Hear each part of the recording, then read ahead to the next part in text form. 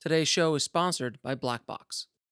I'm based in London. I love shooting here. I love living here. My wife's from Texas, and we've Okay. been, we talk about spending time in America, working over there as well. Sure. Is there a benefit to working in LA as a filmmaker as opposed to somewhere like London? Well, I don't know a lot about the London Hmm. filmmaking Yeah. market. All I do know is that if the film industry left London, London is Hmm. London.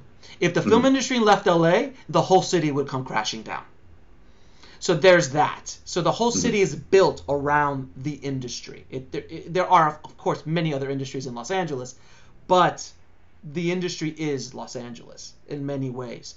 So is there a benefit here? This is coming from someone who lived in a smaller market in Miami Uh-huh. for 25 years of my life. I was there, uh, and I made a living as an editor and director and doing things as well. But when I got here, uh, from my point of view, what I was able to learn by doing work here in a year, it was like Hmm. 5 years in Miami. Because the quality of projects tend to be higher because the quality of Hmm. people, as far as experience is concerned, is higher. Don't get me wrong, there's a bunch of idiots around here, Oh, as much as in any other place. oh, everywhere. Everywhere there's always a bunch of idiots or people who don't know what they're doing. But at least the group of people that I was working with, they're just at a different level on their journey. So you as a filmmaker will be able to tap into that, and you've got to raise your game to keep up with them. It's kind of like you're a football player and you all of a sudden get thrown into a pro team. Your game has to go up. If it doesn't, you get thrown off and you're done. So this is a good way of two things: one, raising your game, and two, figuring out if you can stay in the game at this level. I've never directed a $250 million movie.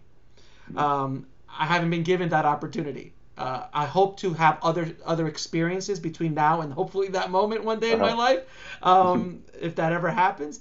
But multiple other experiences to get me to the place where I'm very comfortable at that level. Hmm. Like 100 million first. I mean, seriously, Yeah. let's just. I mean, I'm Well, not it's greedy. somewhere small. I mean, it's just, I mean, come on.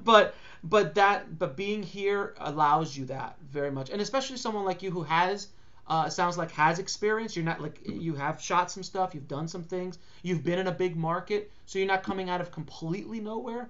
But I can guarantee you, London and LA are a whole different ball game, a Hmm. completely different way of doing things.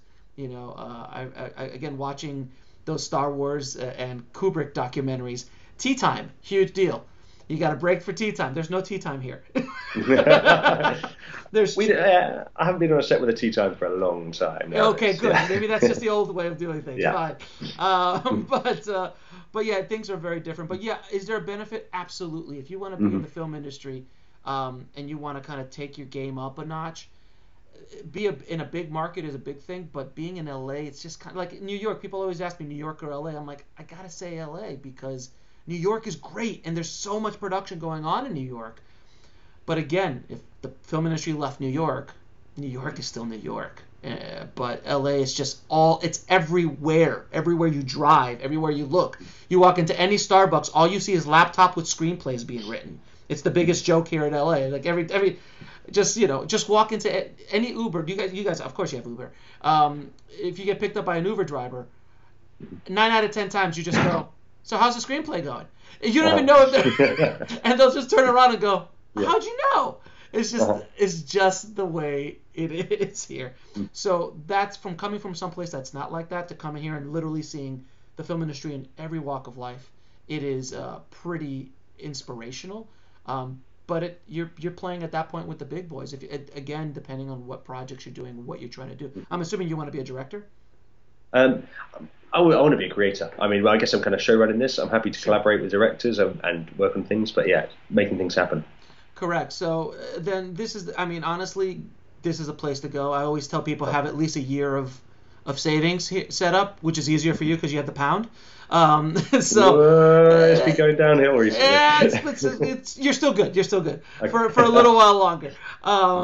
But save at least a year of time and give yourself at least a year, if not longer, to see if it's going to work for you. Uh-huh. Um, I don't say that often to Europeans because that's a big move. It's a huge move to come over.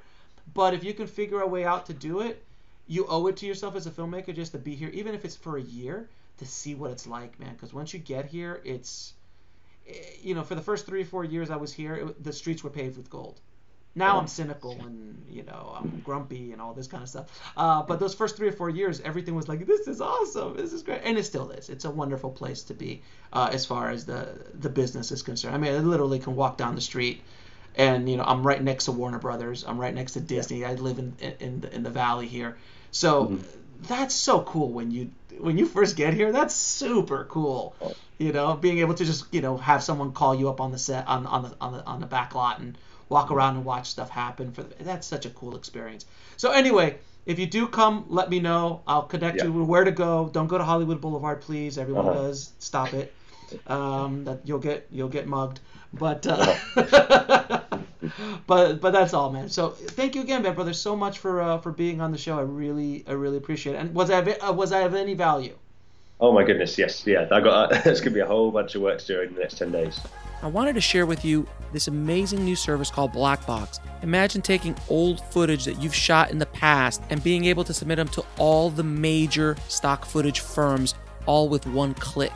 And you can split the commission among multiple crew members or creators. So to sign up for free, just go to blackbox.global.